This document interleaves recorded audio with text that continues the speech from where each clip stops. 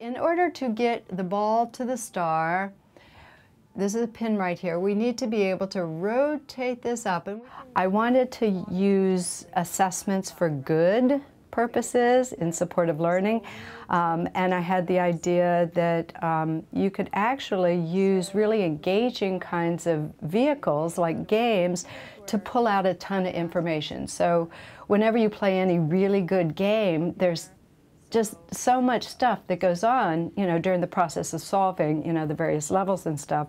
So I thought, well, wouldn't it be lovely to be able to pull out information about problem-solving skills and systems thinking and persistence and creativity, and make inferences, from gameplay back to those particular competencies. So what stealth assessment does, that's what I've been working on, is the idea where you pull out directly from the gameplay itself and make inferences back. So the inferences are all based on setting up these really rich models of whatever it is that you're interested about. You're simply playing the game or whatever it is you're doing. Meanwhile, under the hood, invisible, is the machinery that we're using, and then parsing it, making sense of chunks of log file information and going, oh, the person did X and Y just now. That is an indication of creativity right here. So let me give a little increment to creativity. A lot of the kinds of constructs or the variables that we're looking at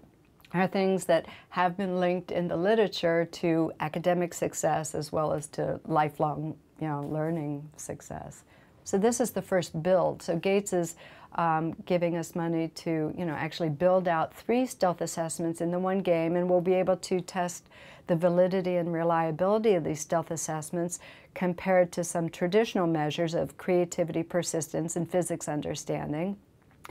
We'll also be able to look at learning that ensues in terms of physics understanding as a function of playing the game. Are the kids, and we'll pre-test and post-test them on the FCI, the Force Concept Inventory. It's a widely validated measure of conceptual physics understanding.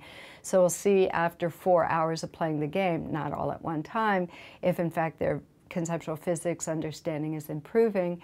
And we're also doing one other thing that I'm really excited about, which is we're taking some of the models that we developed for crayon physics, in particular the persistence one, and we're going to plug and play it into a completely different game. I get paid to engage in research with games, and I've been a gamer for many decades.